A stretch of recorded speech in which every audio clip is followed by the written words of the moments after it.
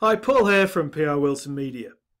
Now, over time you may have used a number of third-party apps with your Facebook. You maybe used Facebook account to log into those apps, and they have various permissions that you no longer want to allow. So you can remove those apps, and this is how it's done. Here we go. So you're logged in with your account. Go to the top right drop-down menu and select Settings, and then you need to click on Apps. And these are all the apps that are logged in through Facebook. Here's one, for example, I'm no longer using. So I can click on Edit Settings. You can see who's allowed to see that you can see this. So that's set to only me, which is the best option so people can't necessarily see what apps you're using. And then the information you've given to the app. And you can check all of the individual permissions.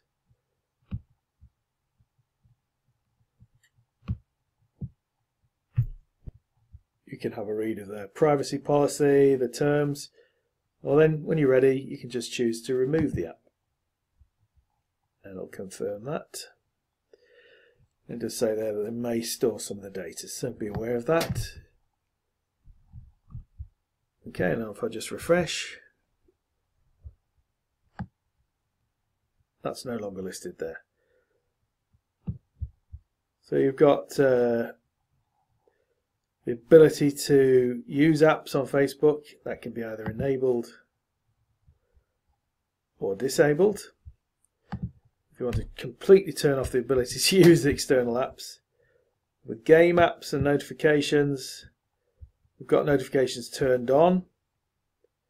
I don't really want that, so I'm going to turn those off. And further down we've got people who can see your info can bring it with them when they use apps. They can say the control of what they can take with them. So as it points out here though, you won't be able to use any games or apps yourself if you remove all these settings.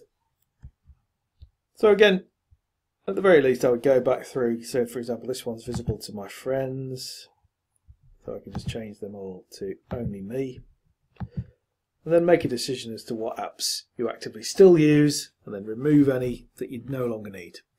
So that's it from me. I'm Paul from prwilsonmedia, your social media personal trainer. Cheers.